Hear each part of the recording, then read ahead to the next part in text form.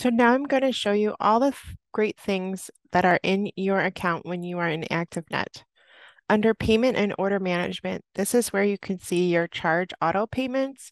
This is for things like summer camp that are automatically charged on a certain day.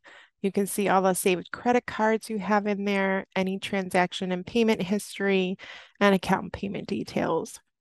So if you reserved a site and you forgot to download the facility agreement as well as the camp confirmation, you can go into ActiveNet under your transactions and payment history, and you can see all of the reservations that I have created for council events in here. So I can show you where to find the facility agreement on a reservation. So you'll see that there's reservations and there's permits. So it does do reservations and it'll probably show you a dollar amount, and it also does permit for the same transaction. What you'll want to do is click on the permit number. So this is my permit. And this is usually emailed to you after you make a reservation. So here is my permit. I see that I have reserved the entire camp for September 27th to the 30th for next year's stew, our 2024 stew, sorry. And you'll see my schedules here.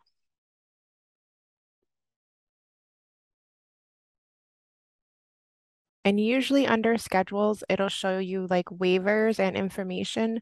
That's where you can also see where you can find the facility agreement and the camp confirmation. I will show you an example in the next slide. Here you will see a permit for somebody who's made the booking for Mary and Baby Center in May of next year. And the waivers and information box is here. You're going to click on that. And this is where you can find the facility agreement to download as well clicking under the attachment. And the Mary and Baby Center confirmation for this reservation would also be under this attachment here. Again, you'll want to look under the transactions and payment history to see your facilitated activity reservations. So again, looking at the permit number, again, you have to hit the permit number to see this screen. If you click on just the reservation as listed, it will not bring this up. It'll just bring up your receipt. So here, this person selected that they wanted to hire a facilitated activity because this requires a facilitator. The default answer is always going to be yes. There's no option to select no.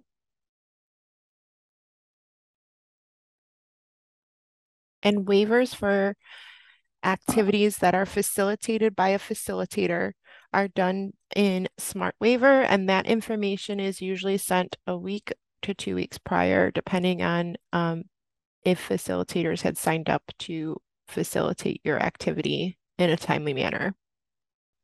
Another way to get to ActiveNet would be to go to our camp tab. Our camp tab is information on summer camp and year-round adventures, as well as visit our camp properties. If you click on visit our camp properties, you can go to any camp that you want to go to. So say we want to go to Camp McCormick, and we want to go ahead and make a reservation. So we're going to click on this reserve today, and it brings you to ActiveNet. Again, then you would go to reservations and start the reservation process as discussed before.